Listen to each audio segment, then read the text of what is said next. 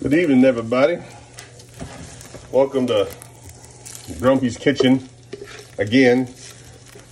We got a new casserole for you guys. Starting the crock pot. We're gonna do some shredded up potatoes here. That's about a pound's worth.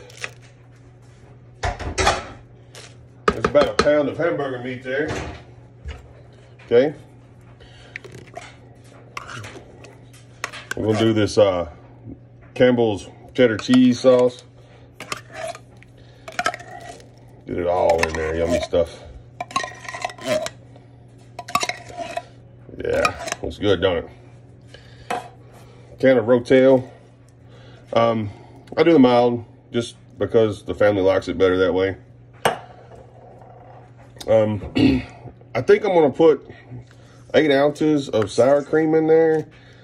I think probably about half of this really would work, but we're gonna try it with this and see how it turns out. I think it'll be better this way. Packet of taco seasoning. Again, we do the mild because the family doesn't really like the spiciness. And then we're gonna do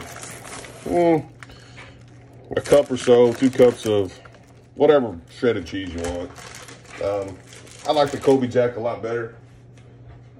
I just like the flavor of it. And then we're gonna mix this up just a little bit. Toss it. We're gonna cook this for low about 4 hours or so. High, you could probably get by with about half that time, about 2 hours.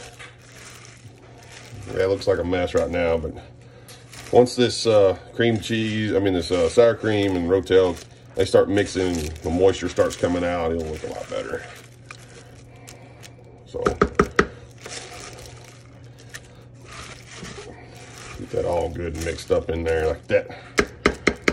Nice and messy. And there you got it. And we'll check back in a few hours and see how she tastes. Y'all have a good day.